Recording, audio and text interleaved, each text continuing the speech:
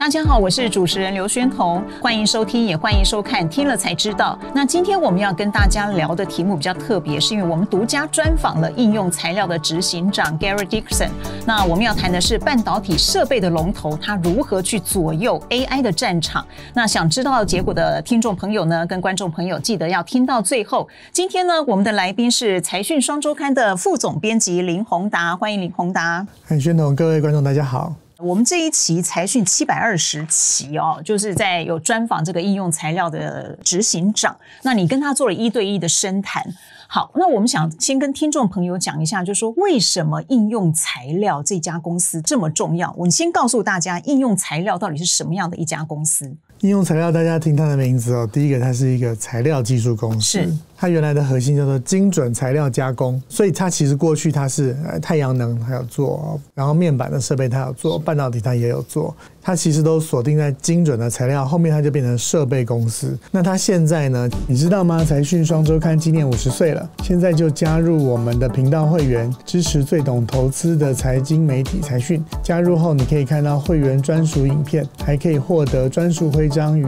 会员电子信。最重要的是，你的支持将帮助我们继续带来更优质的内容。赶快点击下方的加入按钮，成为财讯大家庭的一份子吧。其实各位可以看我们这一期的杂志我们把它的市占率摊开来看其实在13个项目里面它有6个项目在全世界半导体的设备当中，它是市占率第1名。如果你把前3名都加进去那可能有9项过去我们只看到曝光机在曝光这个部分艾斯摩尔那各位可能比较不知道说，在材料这个部分其实应材也是半导体材料之王所以我们特别来介绍这个公司。好，那刚刚宏达你讲的是说应材它其实是我们每次听到这个什么半导体设备都想到艾斯摩尔其实它只是在曝光机或者电子数检测的这些方面可能是排名第一，但整个来说你刚讲说10几项的半导体设备，如果大分类占比最高的应该是应用材料。对，好，它是设备厂。那我们就回到我们的主题，这次您专访的这个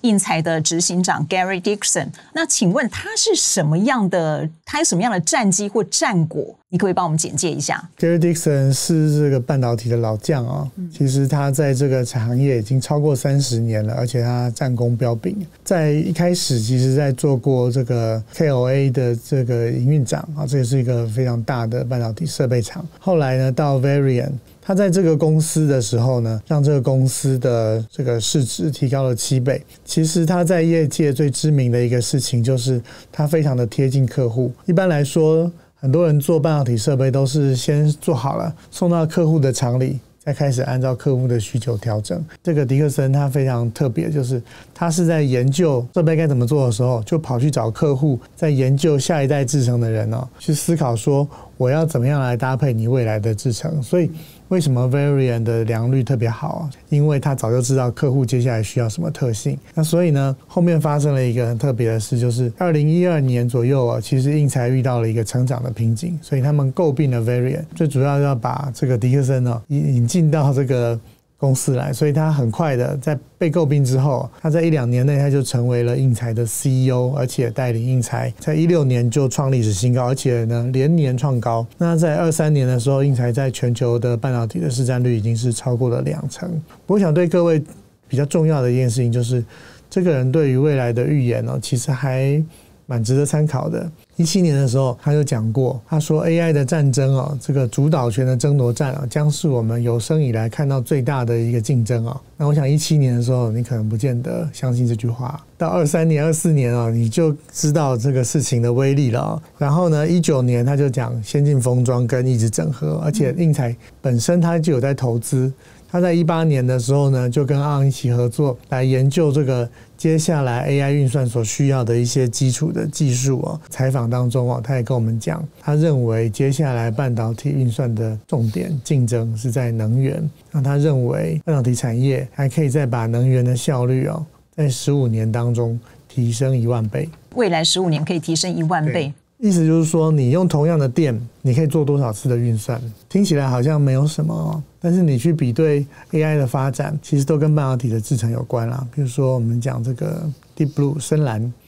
它用的其实是非常旧的制程了。到后来 AlphaGo 这个我们现在已经算是成熟制程了，对，所以呢，这个 ChatGPT 如果没有现在的先进制程，那也是无法实现的。所以如果提升10000倍的这个能源效率它就可以出现新的应用。宏达的意思是说 Gary Dickerson 呢，因为并购的关系，他就被挖角，应该是说他们其实也是看中了这个 Dickerson 嘛，对，然后来了之后，大概1-2年之内就成为这个应材的执行长，这其实是蛮少的例子是这样子，他一下就做了这个执行长。那我刚才也看了一下，就是说在这10几年来，应材的股价是从他接任的时候大概12块美金到现在已经大概180块美金左右，其实他这个方面也是成长非常快的。那你刚刚也提到一个重点，就是说他非常的贴近客户，他贴近客户，所以他可以预测到就是说未来可能会有什么发展。那接下来我们可能就要请宏达你帮我们解答一下，因应这个能耗的这个问题之下，他从半导体设备的角度可以看到未来有什么样的新技术或新材料或新设计的变化呢？其实在这次的专访里面，他提到有4个东西为了这个能耗的一定都要投资。那除了我们很熟悉的高性能逻辑的这个技术台积电擅长的，还有 DRAM 高频宽记忆体跟先进封装这4个。那我举个例子各位有没有注意到，像今年我们半导体相关的领域，大概比较少人在谈线宽微缩了。比较热的是什么？玻璃基板、矽光子，对，然后先进封装、面板级封装，这些题目其实都跟材料有关。过去把线宽微缩来提高效率，这是一个比较简单的方法，但是现在我们到了一个转折点，就是所有的东西都必须改变。举个例子，像矽光子，未来是希望说晶片里面我就用光来传递讯号，这样呢会比较节省能源，而且速度更快。这就回到另外一个问题了。我们现在的手机里面的晶片看起来只有指甲大小一块，但是里面的线路长达100公里。这个线呢做起来是有学问的，它其实很像我们实体的这个电线。你除了在这个晶片上面挖一个沟槽之外你要先做一层这个线路的外壳。电线不是都有外面的绝缘线吗？对，它同样需要。但是当你做到2奈米、做到1奈米的时候呢，这个外壳呢变得很厚。因为我们刚刚讲只剩下几个原子的大小了，所以必须换材料让这个外壳变薄。因为外壳变厚呢，里面的铜的部分呢就变少了。各位不是都常常看到什么其他公司做出来的晶片会发热？是，那就是因为原来这么多人5个人走一条路并排走大马路，现在呢只有一条羊肠小径，可是5个人要挤在一起，可能还会有人跌倒就是这样。现在的路小到原子级可能只有几个原子的时候，要重新排列那个材料的大小，才有办法让线路不会发热，同时又能够微缩，能够容纳这么长的线路。所以接下来材料是相当的重要最后讲一下 DRAM 跟 HBM。 其实 HBM 其实反过来讲还是先进封装，因为 HBM 就是把4层、8层甚至12层的这个 DRAM 把它叠在一起。因为我们光靠线宽微缩已经没有办法让 DRAM 跑得更快了，所以呢以前让它住平房1层叫做住平房，叠12层呢叫做住大厦就是以前呢我是骑脚踏车去别地方平面的线路到别地方传递讯息，现在呢叠在一起呢是坐电梯，只要距离能变短呢效能就会提高，但是呢需要换材料。为什么？叠在一起会容易发热， HBM 的问题在这里。然后呢这个 DRAM 呢其实它也有新的进步，它有新的架构，所以呢这个新的架构叫做 4F²。 DRAM 以前是平的，为了要性能提升，其实每样东西最后都要站起来了所以很多半导体技术都要重新升级一次，才能够让这个 AI 这些应用继续跑下去。蛮有意思因为其实我们大概知道说那个晶片里面就有很多的线路，只是你这样一讲，那种100公里那么小的指甲里面其实是有100公里的这个线路，这种概念其实是非常的惊人好，那刚才您刚刚讲的是说高性能的逻辑晶片，还有 DRAM， 还有高频宽记忆体就是 HBM 还有先进封装，这4个技术是未来在 AI 战场上的关键，它一定要不断的升级。可是呢这4个技术其实它应该算是平行，都要一起升级嘛，对不对？对。那是不是代表说未来这个产业之间的合作要更密切？ Gary Dickerson 有没有什么特别的意见？这个其实这一次的采访里面，我觉得最有趣的其实是他谈怎么样创新。我们刚刚讲过了，这个迪克森他这一辈子最擅长的就是加速创新这件事情。其实创新你可以天马行空想各种可能性嘛，但是无论你是多大的公司，资源总是有限，那你只能选择某几条路来创新。它的价值就在于说，可能客户想到说我从这里要过河但是这个过河是划船过河、架桥过河还是怎么样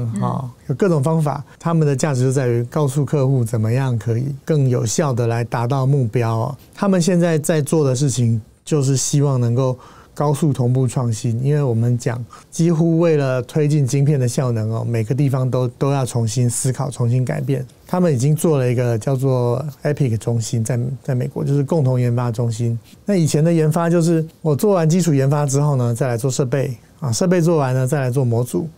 然后再送到客户的厂里去。他现在觉得全部推翻。那我在做这个基础研发的时候呢，旁边也就是这个客户的人在旁边告诉我他的需求是什么，这个基础研发跟设备可以一起，然后呢觉得大势底定了呢那模组也可以一起完成了。他说呢，其实如果真的要提升10000倍的话呢，这个市场是很巨大，但是你得要跑到最快，所以呢他认为时间才是关键。其实这个你看前一阵子这个海力士跟三星的竞争就知道，确实这个时间是最重要的关键就是大家要摒弃成见，其实这个未来这个技术演变越来越快，而且要争取时间，所以一定要共同的创新。而且它很重要，就是说它的创新什么，它是非常接近客户，因为你到最后你还是得要客户用才有意义嘛。应该是说接近客户的游戏规则，快速提高良率啦，就是这个设备只要一进场，其实不太需要什么调整，良率就可以上来。那我们大概了解一下它这些概念以后，其实我们还要回到最现实，就是说它的这些想法跟概念到底对台湾的这个半导体产业有什么样的影响？我们先从他在台湾可能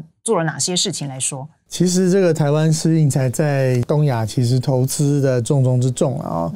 像他们这几年其实在新竹其实有一个技术培训中心它光是这些各地来受训的工程师开销可能就要4-5亿应材在这个培训中心大概投资也超过10亿。那17年其实他把他这个全球重要的一个显示器的一个制造中心